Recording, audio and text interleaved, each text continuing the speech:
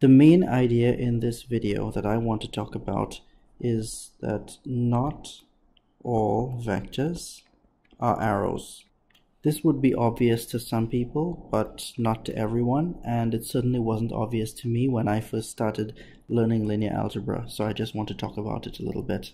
Remember that if we have points, an ordered pair AB in R squared, we can draw a diagram like this, where we have a positive x-axis, positive y, negative x, negative y. I'm just going to assume that x and y are positive, or in this case a and b, so that I can draw an arrow emanating from the origin to a equal to ab. This arrow has a magnitude and a direction, and it satisfies the axioms for a vector space.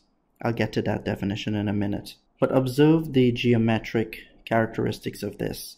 If we want the length of this arrow, we'll denote the arrow as OA. We'll put these bars on it, and we will say that it is equal to the root of a squared plus b squared. And we can observe that this is the same thing as having the dot product of the vectors AB and AB. That is the dot product of AB with itself, and we take the square root of that. We can also recall the formula that says x dot y is equal to mod x mod y cosine theta, assuming that x and y are vectors in this case, and that theta is the angle between x and y, like this. Now, not all vectors can be drawn in this way, because observe the axioms for a vector space. A vector space over a field f, well, in this case, let's just use the real numbers, because the real numbers are a field. What is it? It is a set V together with an addition under which V and this plus form an abelian group, and it has a scalar multiplication by elements of R that is distributive and associative. So if we look at this set V, anything that satisfies all of these axioms will also be a vector. So that set V could be anything we want. It could be those ordered pairs in R squared, just like AB. AB could be a member of V if V is equal to R squared. But V doesn't have to be that, because what about another example? What if V is actually the set of functions such that f is continuous on -1, 1, and f goes from -1, 1 to R? These f's cannot be drawn as arrows, but just because with V together with addition being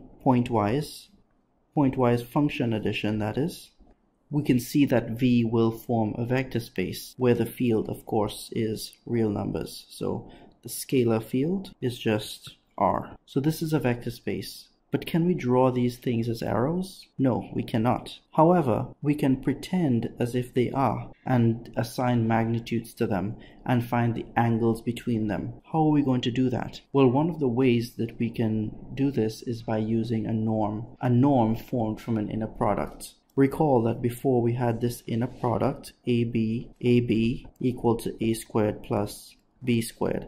That's when AB was in R squared. But what if we have this set V of functions? Well, we can define another inner product. Let's say fg equal to the integral from -1 to 1 of f of x, g of x. And that's going to give us some kind of number, which is what we want. Now, if we want this to be a norm, say to get the length of a vector, we can just define that as, say, the norm of f equals to the square root of f with itself in a product, which is given by integral from -1 to 1 of f of x squared dx. So with this definition, we can write the formula fg equals the norm of f times the norm of g cosine theta, which would be the angle between f and g. And I say angle while using air quotation marks, because we can't actually draw f and g as arrows in any real way in some Euclidean space, but we can treat it in that way by defining this inner product and this norm. So in this way, we come to the point that not all vectors are arrows. There are many objects that we call vectors simply because they satisfy the axioms of a vector space, but they are not arrows per se. The fact that we call them vectors in general comes from this geometric example, and the language has stuck over time. But not all vectors are arrows.